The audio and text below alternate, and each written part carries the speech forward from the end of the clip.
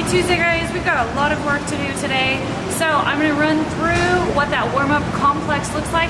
However, I'm gonna be showing you guys what this looks like with a dumbbell today.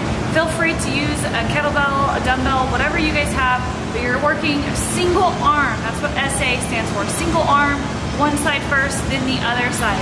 So first thing, you're gonna start off with those deadlifts. You're working on one side. Deadlifts go to hang cleans. You're staying hang power cleans. Then you're gonna go to that half kneeling press. So same arm, same leg. You're gonna come down into that lunge, and you're gonna go into a press. Then you're gonna finish out with a walking lunge in that overhead position. You guys can stay stationary, or you guys can walk around wherever you're at. The big thing that you're looking for is control, and to make sure that your body is going straight up and down. You want to imagine there's a rod going through your head, all the way through your spine, and that does not teeter forwards or backwards when you go into these lunges. Even if that means you don't go all the way to the ground, that's okay. So you'll do that complex on one side and then switch, same thing on the other. Now, getting into our extended warm-up, you guys will set a 15-minute clock. You're looking for Turkish get-ups and flutter kicks. Turkish get-ups are slow and controlled. I recommend Googling Turkish get-ups, play it as you guys do this movement so you guys can follow along at your own speed. The next movement is gonna be a flutter kick, single arm dumbbell or kettlebell, and then you guys will switch sides. So you're gonna look for 30 reps total, 15 on one side, 15 on the other. This is what that will look like.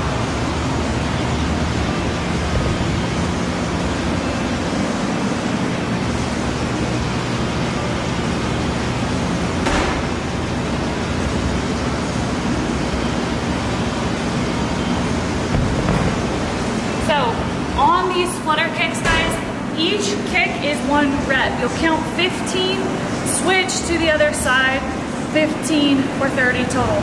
The most important thing with these flutter kicks is that your back is flat into the ground. If you feel your low back bowing away from the ground, raise your feet up higher. If you feel it too easy or the movement feels not like it's challenging enough for you, try to lower your feet down right until you feel your low back break away. So that's gonna be your 15-minute kind of extended warm-up. You're looking for 3 sets or 15 minutes, whichever happens first. Then you're gonna go into some pretty simple, sweaty workout Metcon movement. So 800-meter run is your guys' buy-in. You guys can do a row if you would like to. You can do a bike, but you wanna match that 800 meters. If you're biking on a physical bike instead of a stationary bike, should be about something that you're working for 3.5 minutes, 4-minute cap. Then you guys are gonna go into 4 rounds, 15 kettlebell swings, 50 double unders or double under attempts.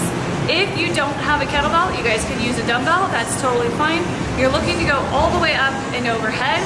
With these dumbbell kettlebell swings, you guys can think of a snatch movement, which would look like this. You'll pick your kettlebell up or your dumbbell up and switch. If you're using a kettlebell, obviously you're gonna stay at your hips, you're not going to the floor each time, and you're going American kettlebell swings. Then you'll go into your double unders or single unders. Single unders should be working for 1:30 minimum. If you're getting done before that, you need to switch to double under attempts where every one of your jumps counts. Finisher, guys, is gonna be super simple. This is stuff that you know. Plank, hold, and push-ups. Really go through good reps on those push-ups. Your chest and thighs should be touching the ground. If you're not able to touch your chest and thighs to the ground, drop to your knees. You'll get stronger quicker that way. Log your guys' score on the whiteboard. Happy Tuesday, we'll see you there.